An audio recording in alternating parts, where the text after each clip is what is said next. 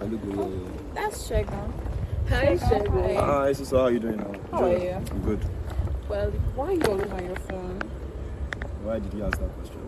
Well, you're always on your phone. So what do you understand by information system? I don't know what that is. Why don't you tell me? Ooh, okay. Ooh, okay, fine. Information system, it's a medium that accepts. When I mean accepts, I mean collecting data, storing them, and then processing them for information purposes. Like your phone, for instance, is an operating system. I mean, information system, sorry. So information systems are used in our day-to-day lives. They're used by organizations, governments, literally everyone makes use of information systems. Since the first information system, which was a large-scale mechanical information system, developed by Herman Hollerith in time for the 1980 USA Census, information systems have come a very long way. That machine by Herman Hollerith served as an inspiration for the now electronic information systems. A decision of the organization on whether to buy or to build, to develop or to procure an information system is very, very crucial and very important. Let's explore more on systems procurement and development.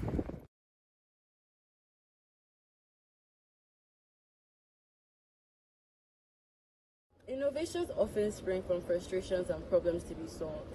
Information needs of the organization are examined and projects to meet those needs are proactively identified. The Systems Development Lifecycle, also known as SDLC, is a conceptual model used in project management that describes the stages involved in the building of an information system, the development per se. The Systems Development System is a process that begins with planning and goes through several phases until the system has been implemented and ends in its maintenance period. The systems development cycle traditionally consisted of 5 stages, which has now been increased to 7. Increase in the steps have helped systems analysts to clearly define actions to meet their specific goals. The systems development lifecycle consists of 7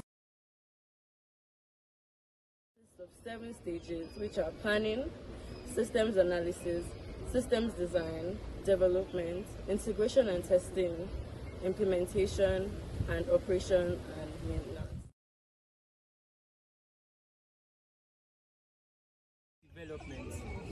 Firstly, we have 3 different types of methods or strategies for software development, namely the waterfall method, the iterative method, and the agile method. Firstly, the waterfall method is a sequential method that follows the software development life cycle, in which one activity begins immediately an activity has ended. In this method, the programmers think about the time and resources available and they develop the information system accordingly.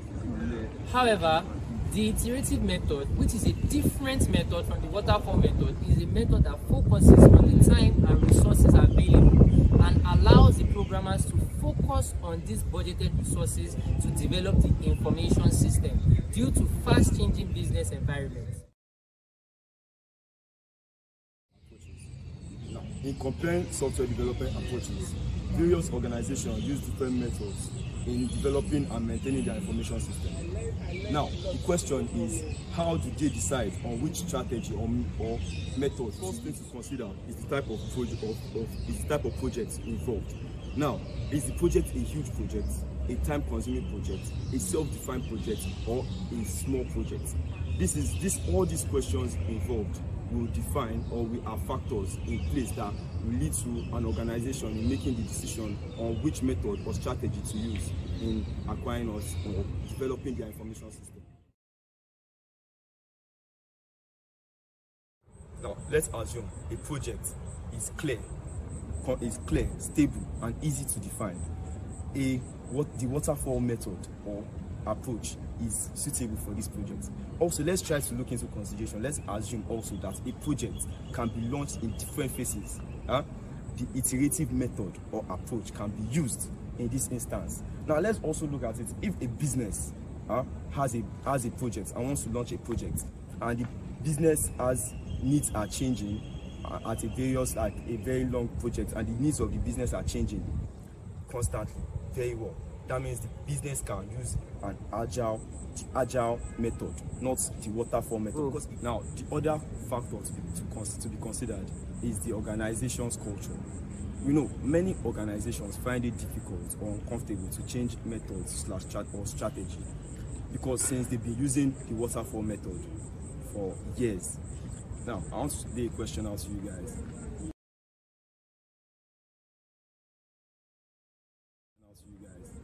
Which, as an organization, which method will you prefer to use? Will you prefer to use the waterfall method, the agile method, or the iterative method? Thank you.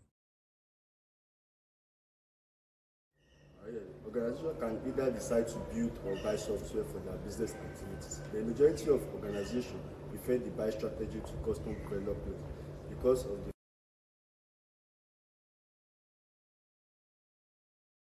factors involved, such as strategy, value, overall cost, time needed for the deployment, and the availability of IT. Major pros and cons associated with custom system development and prepackaged software is that prepackaged software requires shorter implementation time compared to custom system development, which takes longer time. And also, prepackaged software handle processes using the industry best practices compared to custom system development, which goes about in-house maintenance and compliance. When a business entity decides to buy an in-house information system, there are various steps involved. First off, the business users should ensure the landscape of the prepackaged software must fit the organizational needs, and also a request for information, which is RFI, will be sent to various viable vendors.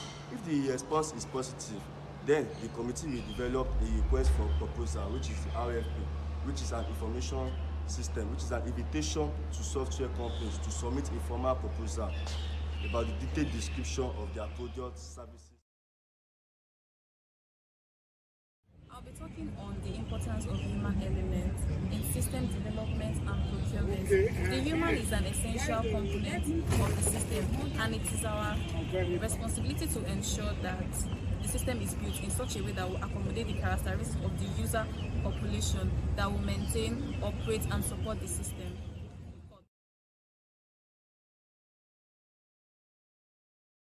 Factor efforts are required in at least 5 of the 6 major phases of system development. That is, we have the system planning, project design, production test, evaluation, and operation.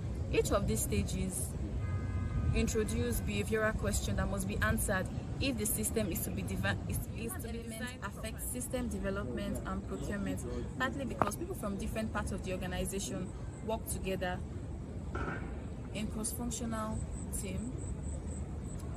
As a result of this, communication crises may arise, and in order to curb this crisis and all, senior managers are expected to implement strategic value and also to inspire the employees to work together.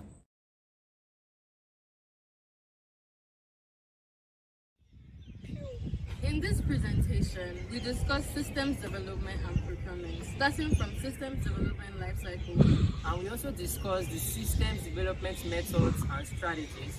And we compared software development approaches. Explanation of how organizations decide whether to buy or to rebuild the system software. Ending with the importance of human elements in system development and procurement. We hope you found our presentation enlightening and enjoyable. Thank you.